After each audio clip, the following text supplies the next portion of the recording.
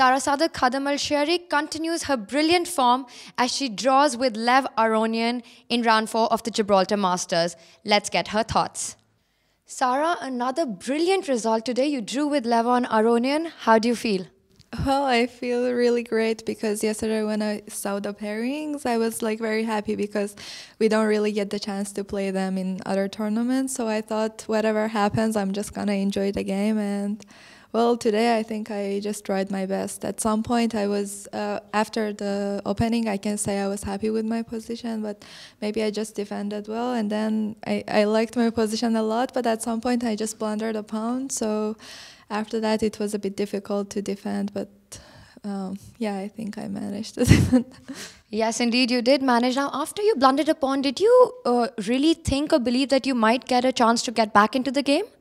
Well, no, I was so upset because I thought I had good chances after the opening, so I was thinking that I missed my chance, and actually it was a big one because you don't really get this kind of position with black against such a player, so I was a bit upset, but then I thought I should just keep trying, and I don't know, I just find some ideas, probably he missed something, so it worked.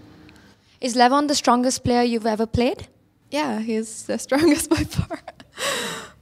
Right, now in the opening when he took the d4 pawn with the knight, you seemed a little surprised.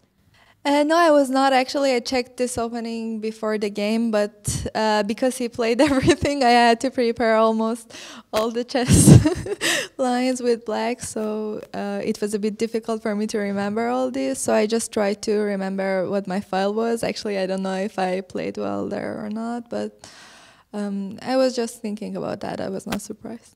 And after he played h4, you managed to get your pawn back. What do you think? Was it an oversight on his part?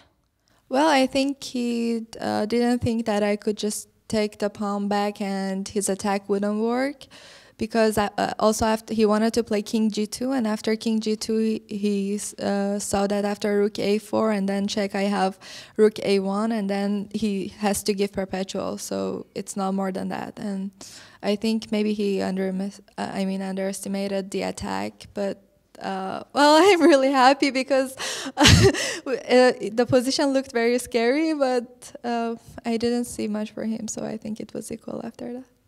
3.5 out of 4. How does that feel?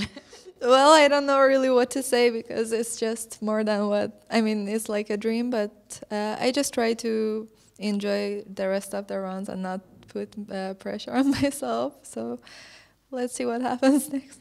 Now you've got a big selection for your masterclass tonight. Have you decided what you're going to show us?